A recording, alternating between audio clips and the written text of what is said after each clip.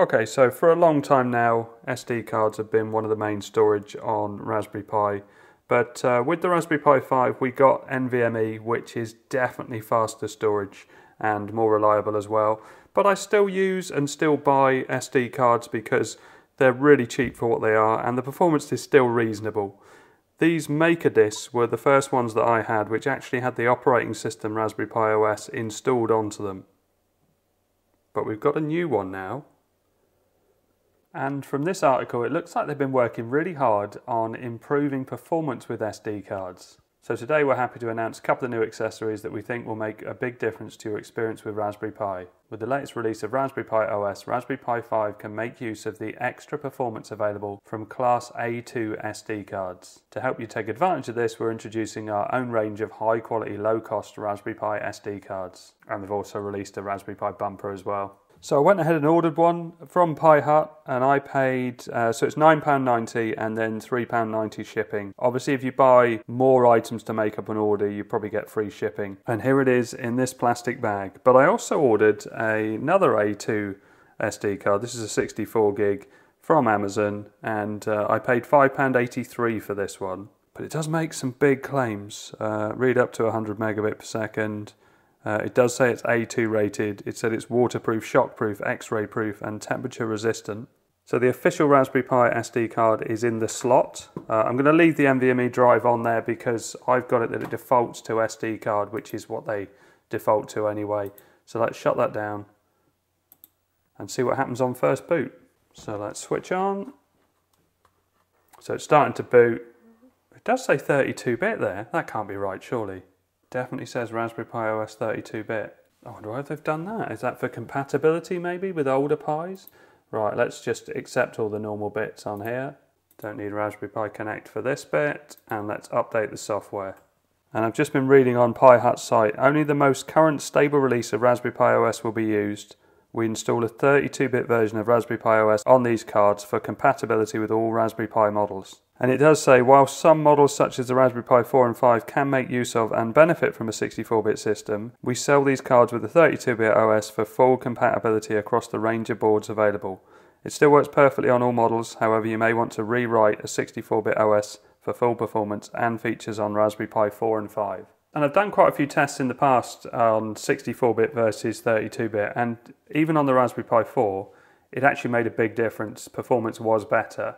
So I'm going to do the test on a 32-bit, but I'm also going to do it on 64-bit as well. And I have done a lot of testing on SD cards in the past, so this was the most I've tested, so 17 SD cards. And my favourite was generally the Kingston Canvas Go was the one I tended to favour for overall results. But obviously now the software is working differently with SD cards, so we should get better performance even on those cards that I tested before. So let's close this down so there's nothing else running, and we'll launch diagnostics. So if I press the Windows key and start typing diagnostics and enter, this is our speed test. So we can run the test. I do it 3 times and take the best random read speed. Okay, it seemed to take a while, but I am used to NVMe drives now, which are incredibly fast in comparison. So let's do show log, and we can see that obviously it passes. So the pass would be 10,000, we got 33,000. The random write speed would be 500, we got 3 times that. And we got 1500, nearly 3 times that on the random read speed. So I copy these, and then if I open up Geany, let's just paste it into that. And let's label that as it is. Again, I'm going to do it 3 times and take the best from those 3, so that might be the final one that stays in there.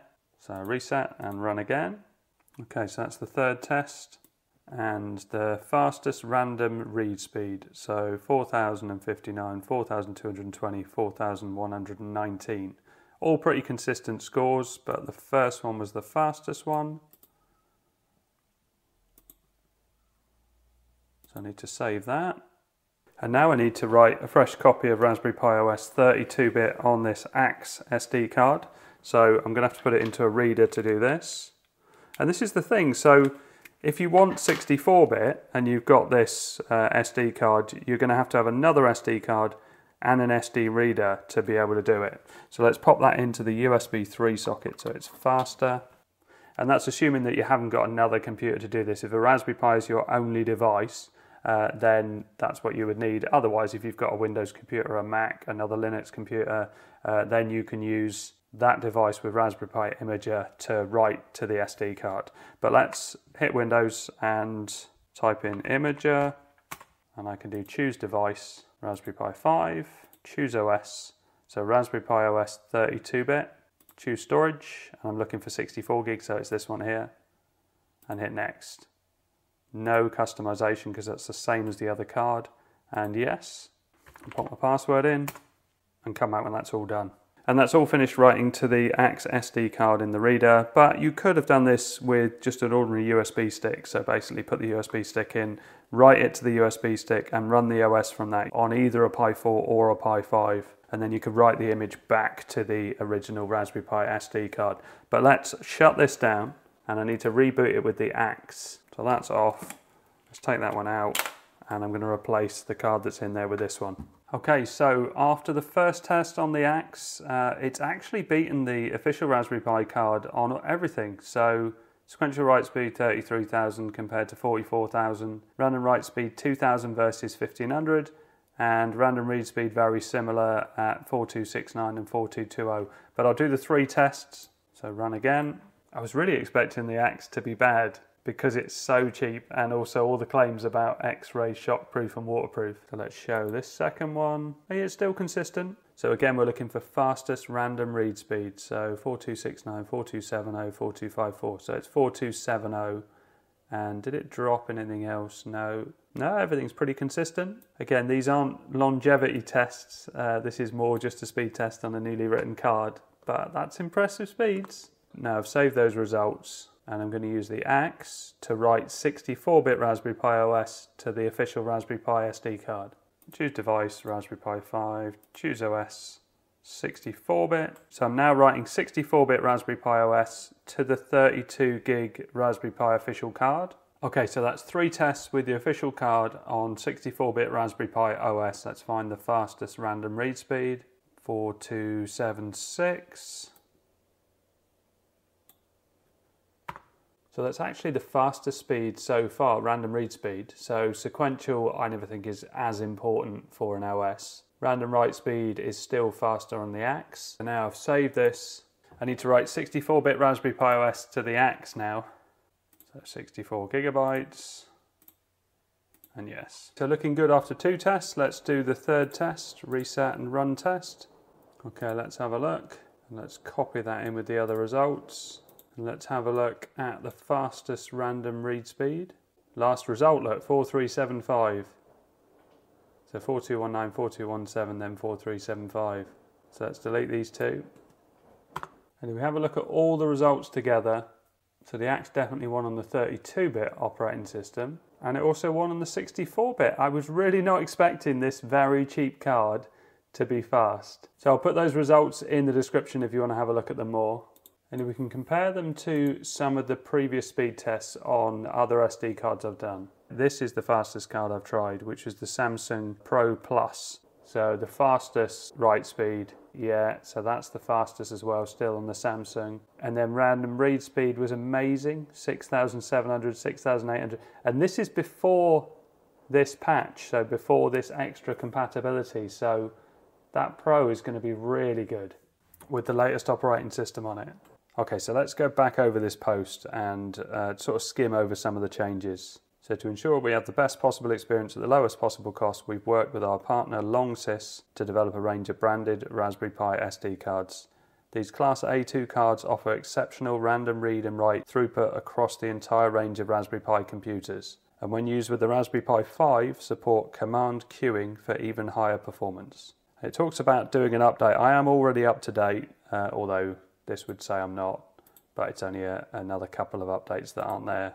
And it talks about being similar to an eMMC and much faster performance. I won't go through all of it because there's loads of details, and if you want to know all about it, you can read through it. There's a testing thread in the forums as well. If your card supports CQ, then you should see this line appear in dmessage. So if I open up Terminal and I type in dmessage, you get this, and There's loads and loads of information, and I couldn't find it in there, but I can narrow this down a bit.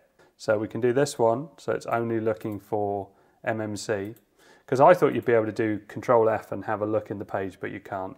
But if you paste this in, there you go. So that only shows you the things that have MMC in them, and the bit we're looking for isn't there. So we're looking for Command Q engine enabled, and this is the official card, and I've got an up-to-date operating system, and we can even go a bit further as well. So this is all from this thread. So if I do this one, then it's looking specifically just for Command Q engine, and as you can see, it doesn't do anything. So it's not there. Now I'm going to run an update as it says in here. And it won't take very long because there's not very much to update, so yes. And I'm going to reboot just in case, although a lot of the time people say you don't need to reboot with Linux, but I'm going to do it anyway. And if we open the terminal again, and we'll do that same search, and as you can see, nothing happens. But I did find in the forums, Friday, October the 11th, read the updates in the first post of the thread. CQE is currently disabled due to an interaction between flushing and other in-out operations, potentially causing a controller hang. If you still want to experiment, add dtparam to config.txt. So I need to type this in, sudo nano boot firmware config.txt, and we're adding that command in. So we can just go down here and let's paste that in, and Control X, yes, and enter. So now let's reboot again. So let's open a terminal again and run that command, and Command Q engine enabled. So that's the message we wanted to see. So let's run a diagnostics test and show log. So is that, oh, random read speed, look. Whoa, that's way better. CQE enabled. Random read speed, which I always think is the most important one. That's the fastest test we've had so far. This is really good. So sequential write is the same pretty much. Random write speed is faster as well. Yeah, faster than the axe on it. So here we've surpassed the axe now for the first time. Can I enable that feature on the axe and get the axe to be even faster? Oh, actually I need to do 3 tests. Let's treat this fairly. Okay, that was the last test. Right, so we're looking at these, the one with CQE enabled. So random read speed 5477. 5561 is the fastest speed. Yeah, so I'm going to keep that one. So I need to do all the same with the axe, but unfortunately I can't. And if I show this command, so we're looking for that Command Q engine, you can see that it doesn't show up. And I have done all of the changes to config.txt. So we go into files and boot firmware config.txt. You can see that I've enabled it here, dtparam sd CQE on. And if we have a look at the forum thread, it's only if your card supports CQ that you should see this message. So the axe unfortunately won't get any faster because it doesn't support CQ. So what about some different cards? Well, let's try the Samsung Pro first. So we open up terminal and pop that command in. You can see that it's not supported. That's a shame. Let's try the SanDisk Extreme Pro. So let's run that command again. Yes, so Command Q engine is enabled. So that means that it's worth doing another speed test because it will be faster than when I last tested it. So let's open diagnostics. And I'll do 3 tests just like I've been doing all along. This is up to date with all of the cards that I've tested with this new method. So let's run tests. Okay, let's show log. Yeah, now we're talking 69,240 sequential write speed, which is way quicker than anything else here. Random write speed 1818. Well, that's not as good as the Raspberry Pi card. Bearing in mind this isn't a new card, but I wouldn't say I've used it loads. But random read speed, really nice, 5,993. And it does show that the official Raspberry Pi card with CQE enabled is actually a very good card. So as always, I'm going to do 3 tests. So best random read speed was 5993, which was the first one. See, the sequential write speed went up a bit in the middle one there, but pretty consistent. So let's keep that top one and delete those two. So we need to put the official Raspberry Pi card down here to keep all the CQE cards together. So sequential write speed was a lot better on the SanDisk at 69,000 compared to 29,000, but I don't think that matters that much for an OS. The random write speed is faster on the official Raspberry Pi card, but the random read speed was the best on the SanDisk Extreme Pro. So as long as your card supports it, you get a free, quite major turbo boost. That difference on the official Raspberry Pi card was really good. So it definitely sped up a lot. I'll put links in the description to all the cards that I've tested. So really good news, if your card supports it, you get a free boost in performance on a Pi 5 at least. But let's not rule out these other cards. The Axe was very cheap, and so if you're buying it for an older Raspberry Pi, then actually it would be perfectly suitable for that. And in fact, it was, on the standard setting, it was actually faster than the official Raspberry Pi card. But for a Pi 5 with CQE enabled, then look for the cards that support it. Shame about the Samsung Pro. Yeah, really interesting results. So great work by everybody at Raspberry Pi Towers. Thanks for watching. Hope all this helps.